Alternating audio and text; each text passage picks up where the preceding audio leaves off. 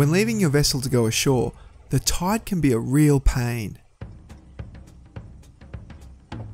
There's an agonising 12-hour wait between high tides, so if you're not careful, you can easily be left high and dry, stranded until the water comes back in.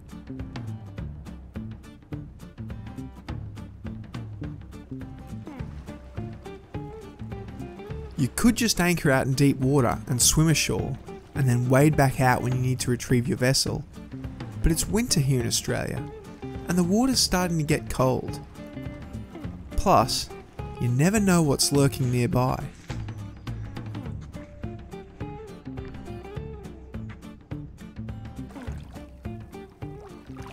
So lately, I've been experimenting with a clever anchoring technique that I think you may be interested in.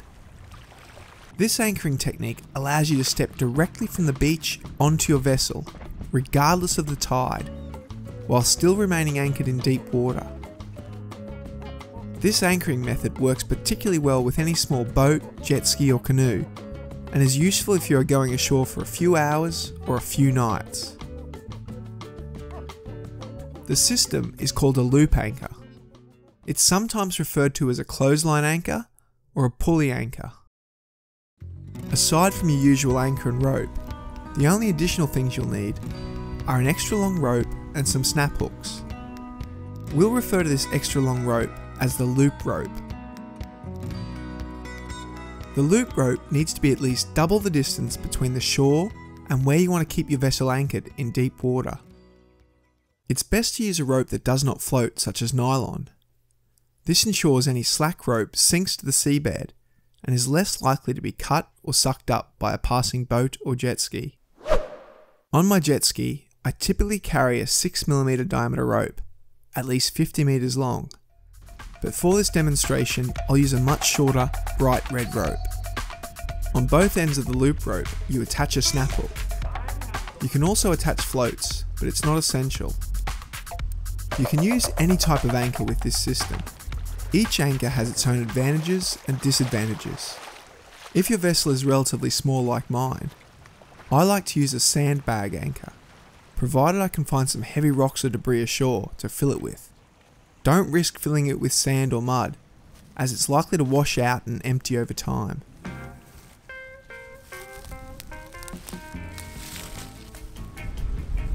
Sandbag anchors are small and light to store on board.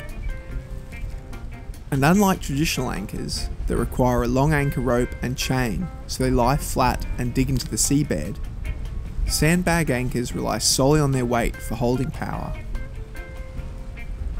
You therefore only need a short anchor rope, long enough to reach the surface at high tide. The benefit of this shorter anchor rope is a much smaller swing radius, so your vessel can be anchored in a much more confined area. Regardless of which anchor type you choose, you want to attach a float and a snap hook to the end of the anchor rope. The float will allow you to see and retrieve your anchor, while the snap hook allows you to easily attach the anchor onto the long loop rope. Okay, so now on to how to set up and attach everything. When you arrive at your anchorage, briefly motor into shore and find a sturdy and reliable tie-off point along the beach. Let's assume it's a tree, as this is what I generally use. But if there's none around, you could use a post, a screw-in sand peg, or even a second anchor.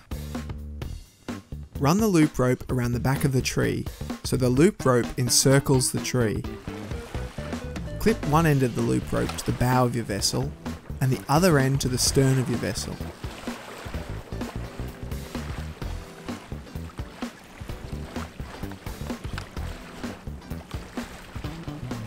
Now clip the anchor rope snap hook onto the loop rope towards the bow end. Ensure the anchor rope snap hook can slide freely along the loop rope. With everything correctly attached, it's time to drop the anchor. But first, you've got to get back out to deep water. There's a few different ways you can do this. The most obvious is to slowly motor out and then back in again, but you risk cutting or sucking up the long trailing loop rope in your own prop or impeller. So instead, I prefer this little trick. Balance the anchor on an outer edge of your vessel, with the loop rope slung around it.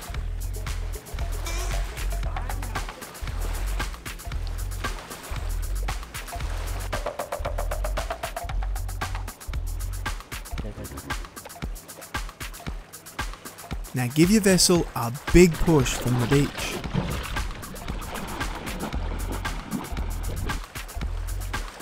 When your vessel reaches the desired anchor location, give the loop rope a tug. This should topple the anchor off your vessel and into the deep water. Now tie the loop rope off at the tree to stop the loop from circulating. The loop rope segment running from the tree through the anchor clip to the bow of your vessel should remain under tension, whereas the segment running from the tree to the stern of your vessel can be slack. This will keep the bow of your vessel correctly pointing into the current. With your vessel now anchored in deep water off the beach, the tide becomes irrelevant. Whenever you need to retrieve your vessel, you simply undo the knot at the tree and pull your vessel into shore using the loop rope attached to the stern. Conversely, when you want to return the vessel to deep water, you pull on the other side of the loop so your vessel heads bow first back out to the deep water. When your vessel reaches the anchor float, you again tie the loop rope to the tree, preventing the loop from revolving. If you want to go away in your vessel during the day, you simply pull it ashore, unclip the bow and stern snap hooks, and clip them together. By joining the snap hooks together, you keep the loop intact, so that when you return to shore later that day, you can simply reattach the snap hooks to your vessel and pull it back out into deep water.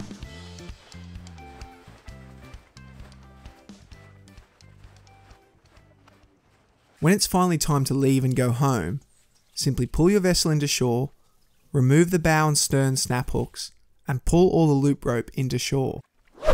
You can then safely motor out to the anchor rope float and pull it up to retrieve your anchor. Well, I hope this helps.